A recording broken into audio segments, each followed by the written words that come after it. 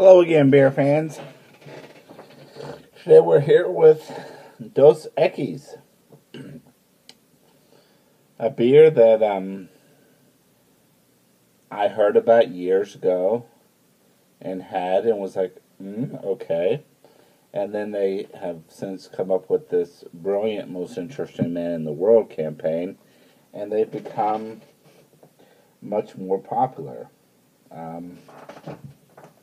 And again, congratulations. It's a great ad campaign.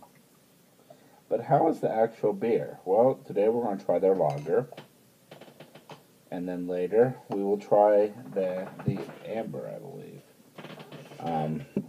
But you can see there's your typical adjunct look and your typical adjunct head. And so the question is this your typical adjunct flavor? And we shall see. Now, this is according to them. I don't know if there's anything, nothing much of note on the bottle. It's a little bit more detailed than most. In fact, the labeling says is kind of crafty, except for, of course, the green bottle, which again, in most craft brews, you would have a dark bottle because that's less likely to skunk. Here again, as we discussed the other day with So, you have a green bottle. Green's not as bad as a clear bottle, but still, not preferred. But let's not quibble. I drink Yunling, and that uses a green bottle. Smell is lager. A little citrus.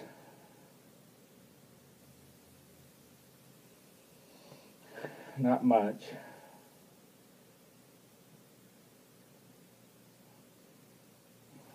In a way, you could almost say it smells like beer.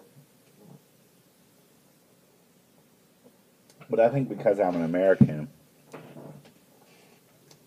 I'm biased to say what the adjunct is what beer tastes like. Because when I used to smell it or whatever, when it would get spilled or when I would first have it, that was what it was. It was an adjunct. I'm sure in other countries you wouldn't feel that way. But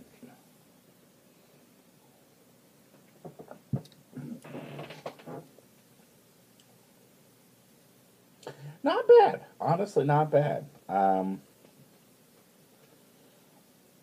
Lemon, I would say, is there.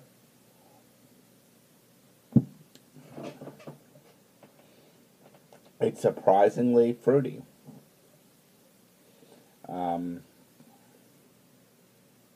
Surprisingly so. Not bad.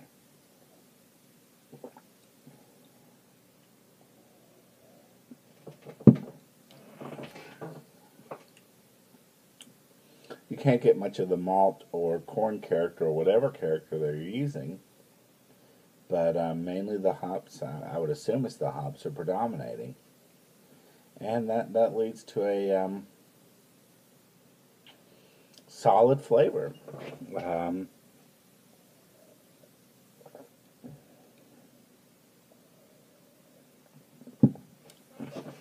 It's interesting because it's like every other drink is a little different. You'll have one drink where you're like blah, and then another drink like lemon, citrus, good. And so I'm very much rotating between blah and oh, that's not bad, and surprisingly good.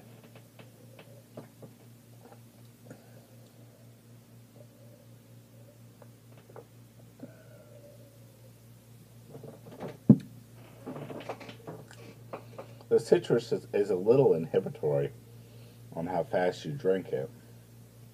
It's a little bitter, but overall, I must say, not bad.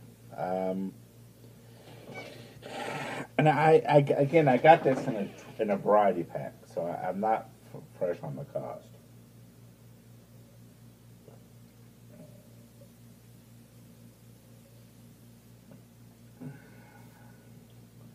my overall summary on the cost value is,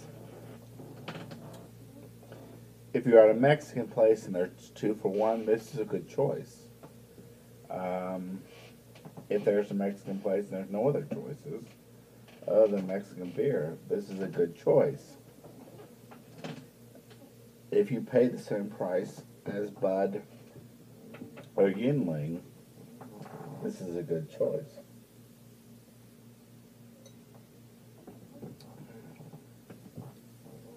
Not a great choice. I mean, again, I would still say there are beers at that price. I would still say there are beers at that price that are better. But this is a decent choice. This is not one where I think you're getting ripped off. If you have to pay more than that Bud or Yinling price, I would just go ahead and get Sierra Nevada or Sam Adams. That's my, or a German beer. That's my personal, which again, I'll do a German thing. But again, if you can get it for the same price, if all things are equal, or you're in a Mexican place and it's 2 for 1,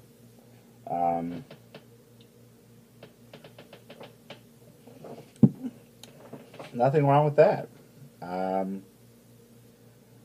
It's a pleasant drink. It goes down easy, and it goes down nicely. And I don't think if you get it, you'll be disappointed. And so if you like the lager style, I recommend you try it. Now again, if you're a craft brew, one of my craft brew friends, obviously, no need. This is not going to meet your needs. While it's, if you have no other options, you may be surprised by some of the character. This is not going to have as much flavor as you're used to. But overall, it's not a bad option. And again, much better than what we had yet the other day, which was yesterday in real time. I don't know how it's going to get posted. But yesterday we had Soho, and this is much better than that. It, in fact, is in a very different league than that. And I would recommend drinking this over that, even if there was quite a wide price disparity. And as I asked yesterday, I would be curious as to what are the prices in Mexico of these things and how do these scale. Because again, some of us may eventually go down to Mexico. And what is the cheap beer there cost, and what does this cost in comparison to that? And what does, say, Budweiser cost in England? And what is do they have PBR in England? Et cetera, et cetera. Anyway, that's all I got. Surprisingly decent. Better than I was expecting. That's all I got. See ya.